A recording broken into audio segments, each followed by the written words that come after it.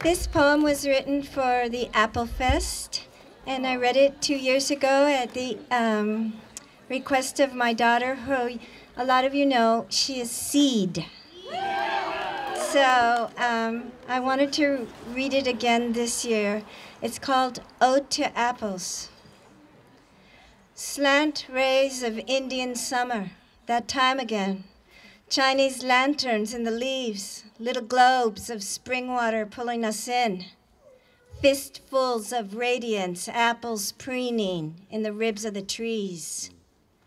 Goblets of dew, ivory freshets and runnels, mouthfuls of dawn frost, fall's deep tongue kiss.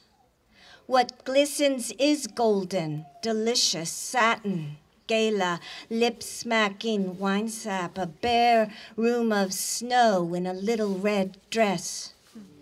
Tart curve of Pippin, Magdalene, red as the dark queen's mouth. Done with the tango of sugar and light spun into flesh, pure circlets of force, they wait for the wind to rise. Around here, a wicker basket's easy to find, laden with apples, hand-sized burgundy mirrors spackled with stars. Take one, peer into your life. Why not plead intercession, pray to what's rooted in earth?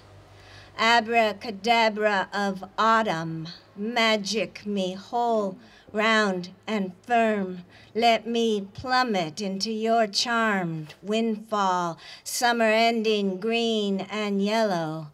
Let me bless finally the snake, oh little darling, redhead, my struck match before the leaves are driven from the trees. Thank you.